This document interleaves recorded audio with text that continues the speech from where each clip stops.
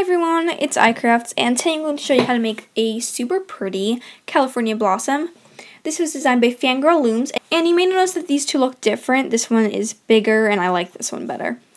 Now for this one, at the end of the petals, I pulled 2 bands through, and this one I didn't, so this one's more cramped, but if you want to get this look, then just don't add these final 2 white bands when we get to that point in the tutorial. Make sure to post this on Instagram if you make it under the hashtag fangirllooms and hashtag iCraftsstuff. Also take us both in a photo, and let's get started. So today we'll need a hook, as well as some bands. So today I'll be using limited edition mixed neon bands. Basically you just need 15 bands per segment, and you can do 5 or 6. I'm doing 5. And then you'll need 1 band to hold everything together. And by the way, for the hook, I recommend using a crochet hook. So without further ado, let's begin. So I'm going to show you how to make 1 petal, then you'll have to repeat it 4 or 5 more times. So start with your hook and then grab your cat band. Just wrap a band around your hook 3 times, like that. Then with your next color, you're going to take 2 bands for the rest of this. So just look carefully and slide the cat band onto those 2 bands. Then place the end back on your hook. Next, take 2 of your next color. And I'm not going to say 2 bands every time, just assume that we're using 2. And pull it through only the first side. So just this side. And it's a little more difficult with using double band. And then you're going to slide your hook out carefully and then turn the design over and replace it back on your hook. You're going to do the same thing, so I'm taking 2 yellow bands and pulling them through only the orange.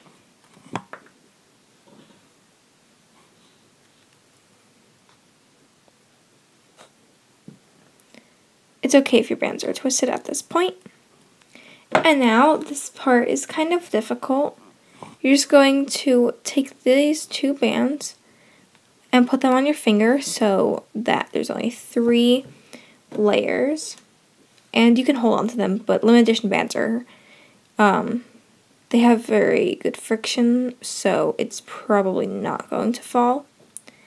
And take 2 green bands and pull them through the middle 2 layers of double bands, so it's actually 4. I'm just going to hold on to the yellow. So pull through that and that. And then place the yellow back on your hook, so you kind of sandwich the green in the middle, like that. And now take the purple, and you're going to pull it through half, so the first yellow and the first green. Place it back on your hook. And now at this point, we have to turn everything around. Slide your hook out, and then replace it starting with the purple, then the green, and then the yellow. Of course, it depends on the bands you use, but I'm just showing you with my colors. And now do the same thing, so with your purple, pull it through the yellow and the green, so all that's on your hook is purple. And now we're going to do the same thing with the pink that we did with the green. So just lift off the first layer of purple, and now I'm going to pull my pink through the middle 2 layers.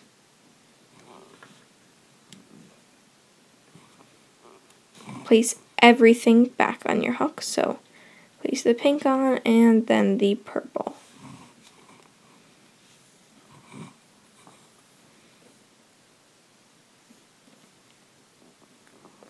So it should look like that. And now to finish it, just take 2 of whatever middle band colors you want, pull it through everything on your hook. And that's how you make 1 petal. I tried to go slowly, so please make sure to pause or rewind the video if you need to see the instructions again, or just pause and make your other petals. So I recommend storing everything on your loom, and then once you've done all 5 or 6, you can just grab your hook, and this is going to be kind of a tight squeeze, so you can just scooch them up and carefully fit everything on your hook. Again, a crochet hook is definitely recommended. Even a latch hook would work, but I'm showing you that it's possible to do it on a rainbow loom hook. So now, when you just barely squeezed everything on, go ahead and take 1 band, or you can use 2 for security, and just slide everything onto that single band. And since we use double bands, if you lose some, then it's probably, your petal's probably not going to fall apart because it's extra secure. And just replace it back on your hook. Might look a little crazy. And then make a slip knot or attach a C-clip. You just want to be super careful here. And now you can just rearrange these petals.